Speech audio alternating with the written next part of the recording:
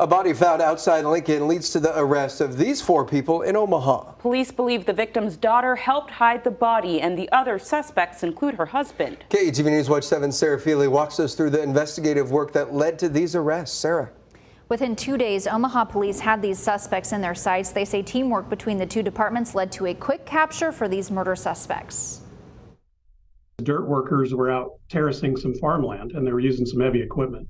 The Lancaster County Sheriff's Office says someone operating heavy machinery called 911 Tuesday to report a body in a rural area. The piece of machinery that the operator was driving was actually a much higher vantage point than you would have in a regular vehicle.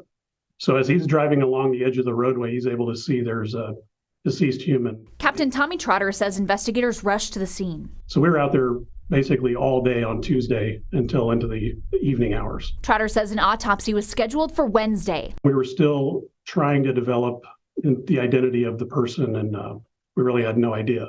They identified him as 68-year-old Gary Liu of Omaha on Thursday. Deputies drove to Omaha and met with Liu's family at his home near 156th and Dodge. They say he shared it with his daughter and son-in-law.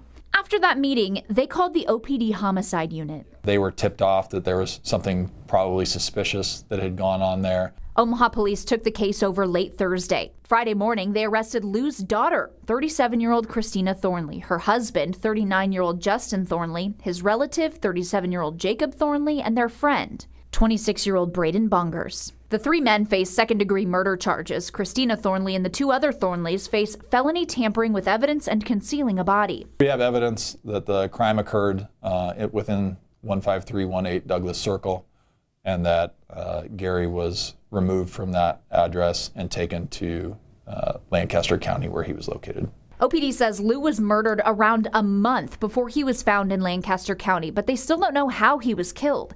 They call the case sad. This all could have been prevented, I believe, with some of the details that I can't disclose at this time, but it was a very sad situation. You know, doing something to anyone, let alone a loved one, your father, is sad.